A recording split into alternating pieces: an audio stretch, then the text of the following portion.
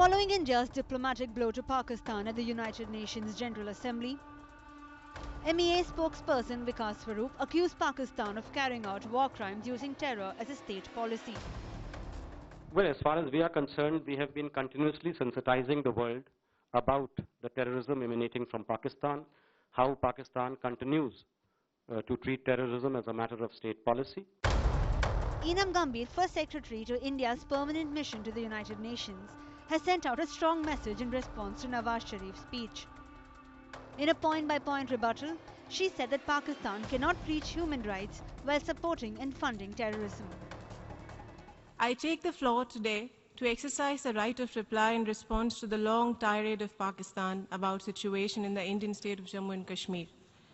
The worst violation of human rights is terrorism.